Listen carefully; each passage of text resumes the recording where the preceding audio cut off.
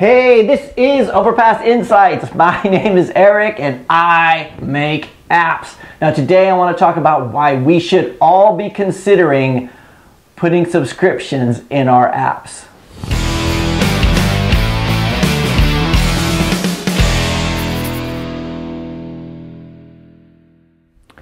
All right, so today I want to answer a question that came in a couple of days ago from Tony Mayo. Tony says, if you had to invest in apps to make them bigger and more profitable, would you do it on the Androids or iOS?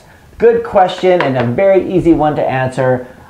If I could only invest in one of them, iOS hands down. I know a lot of you guys out there are Android developers and you don't want to touch iOS, but I honestly think you're leaving a lot of money on the table. In my experience over the years, iOS users just spend more money on applications. They just do, right? You do have if you're going for, actually, let me rephrase that. If you're only doing advertising, then Android, you're going to get a lot more downloads, you're going to get a lot more impressions, but your RPMs are still going to be higher in the States. So if I was going to do it again, and I am going to do it again, I need to get, invest in some more applications. I would do it, if I could only do one, I would do iOS, but I would do it cross-platform, and I would make sure it's subscription-based.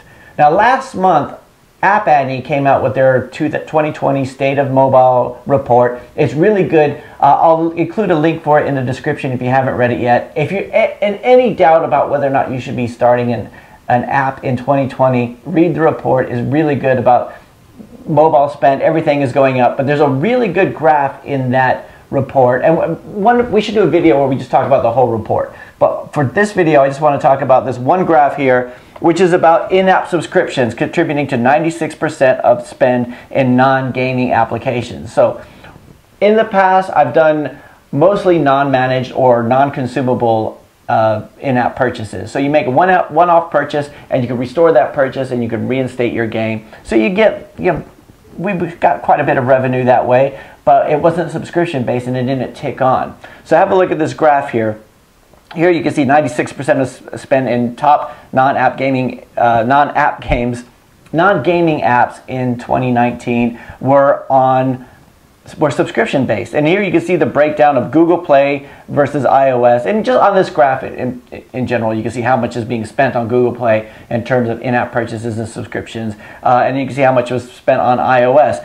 So, and this is on the top 250 applications on the App Store, which makes me think, why have I just been dragging my feet on subscriptions? Like, this is one of the things I will tell you straight out. I've never put subscriptions in my applications, and I always say, I really want to do that one day. And now I'm thinking, I really need to get on it. Now, the reason I did this, first of all, I wanted to share it with you. First of all, for you guys who are only doing Android apps, I totally get it. iOS can be a pain through the approval process. You have to get a Mac, you have to renew that license every single year, and you might not think that it's worth it, but I think you're leaving money on the table, especially if you can find like Mac and Cloud or something, or somehow, if you're doing a cross-platform framework, try to get that to work if you can. I say the same thing to iOS users, by the way, iOS developers who are like, in the early days when I started in apps, they're like, nah, I don't put anything on Android because that doesn't make any money. But it's like, it's not true. You're just leaving money on the table. The second thing that I just wanted to share with you guys is this report because I think it's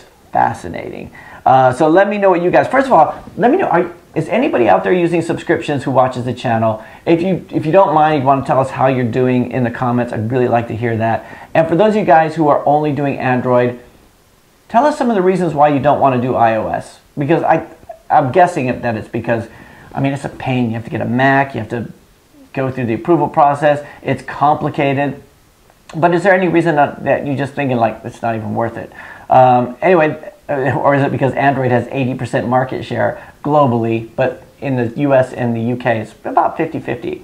So what are your reasons? And also I'll include a link to this report in the description because it's fascinating. Highly encourage you guys download it and have a look at it. And that is it for today. I'll talk to you guys again tomorrow.